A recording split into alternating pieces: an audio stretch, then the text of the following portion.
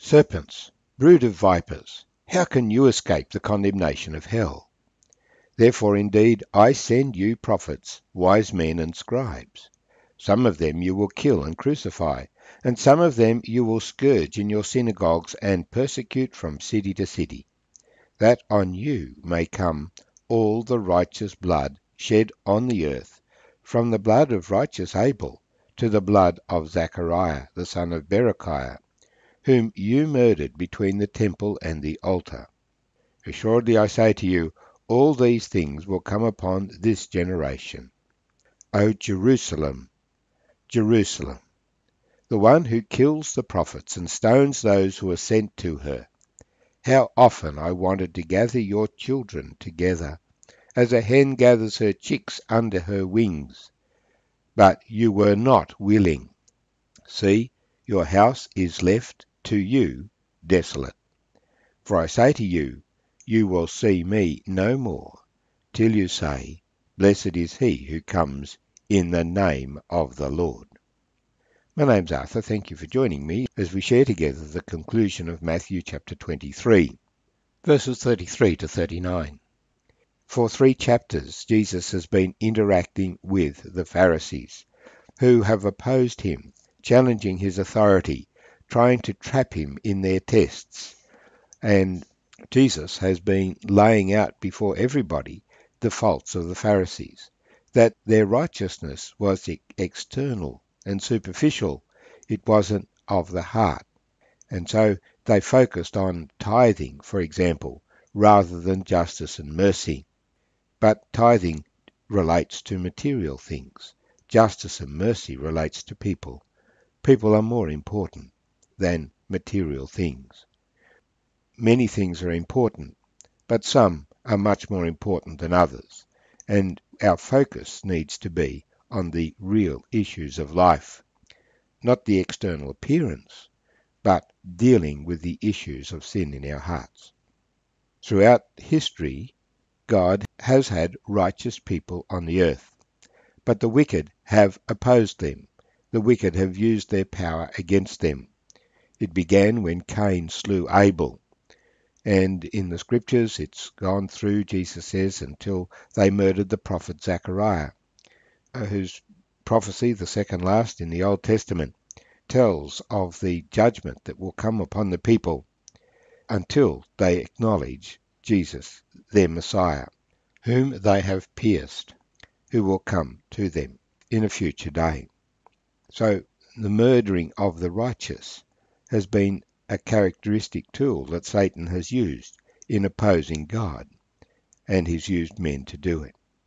God has frequently sent people to the nation of Israel, and now Christians have been sent out into all the world, and many of them have been persecuted and killed.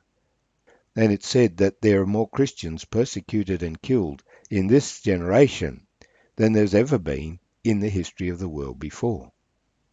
So Jesus calls out to Jerusalem, Jerusalem, Jerusalem, the one who kills the prophets and stones those who are sent to her. How often I wanted to gather your children together as a hen gathers her chicks under her wings, but you were not willing. See, your house is left to you desolate. For I say to you, you shall see me no more, till you say, Blessed is he who comes in the name of the Lord. So this is the end of Jesus' reasoning with the Pharisees and scribes and chief priests. The following chapters, he's speaking to his disciples, preparing them for the future. The future which involves the destruction of Jerusalem. Your house is left to you desolate. The Jewish people would be dispersed among the nations. They would not be protected. A hen gathers her chicks under her wings, that she might protect them. And so the Lord wanted to gather his people together under his wings to protect them.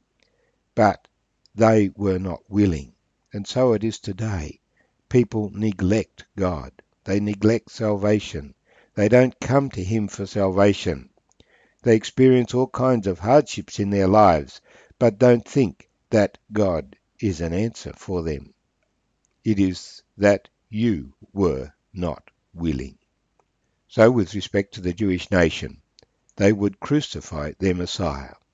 What they had done to the prophets over the centuries, they would now do to the Son, whose life before them had been exemplary. They had not found fault with him. Rather than seeing the evidence, they demanded yet more evidence. And yet, what better evidence could they have had that Jesus was unique and special?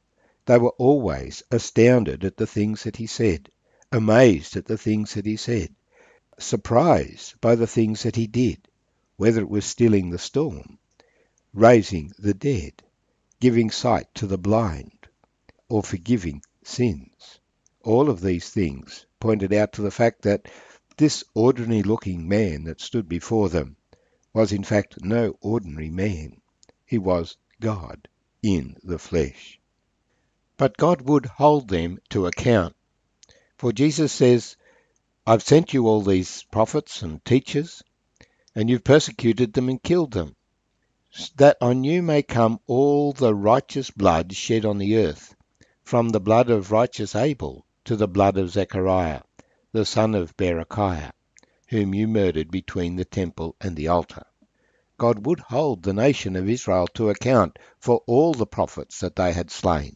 And so if you look at the history of the Jewish people in particular over the last 2,000 years, it's amazing the persecution and suffering that they have been called upon to experience. They continue to exist. God has preserved them as a people. But, as Jeremiah prophesied, they have been cut down time and time again. Whenever they rise up, they are cut down again, until the day comes when they say, Blessed is he who comes in the name of the Lord. But that day is coming, for that is the clear prediction of prophecy. Jesus says, you will see me no more until you say, Blessed is he who comes in the name of the Lord. Yet it is soon, for the nation has been gathered together back into Jerusalem in the last 60 years. They don't believe yet. They're not yet acknowledging the Lord Jesus. But they are preparing the scene for the day when the enemies of Israel will gather around the city to destroy it, because they bear testimony to God. And they then will call on the Lord to save them. And they will acknowledge that Jesus was indeed right, because of the scriptures that we'll read when we continue in chapter 24, among other scriptures. The mistake that the Pharisees made is that they focused on the external things of their religion. They had a great respect of God as a judge, and so they were fearful of doing the wrong thing. They made lots of extra rules to try and make sure that they did the right thing. But of course, in focusing on these rules, they were missing the whole point of God's character. God had given the rules as a help to them, but his focus is not on the particulars of the rule. His focus is on the principles that underpin the rule. While they would focus on their sacrifices, he focuses on their obedience. And the Old Testament contains the passages that teach us, what does the Lord require of you? Humility, mercy, justice. But they were proud. What is the character of God? Surely, if they would worship the true God, they would become like him.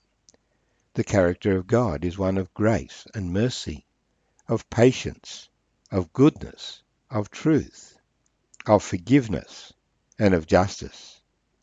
And a society that focused on God should be full of those characteristics. The commandment to love God with all your heart, and to express that love by loving your neighbour as yourself. This is all the law and the prophets. The God of the Old Testament is the same God of the New Testament. But they had focused on the external things and not sought to know God. Oh, that we might be transformed by the renewing of our minds. Are you willing?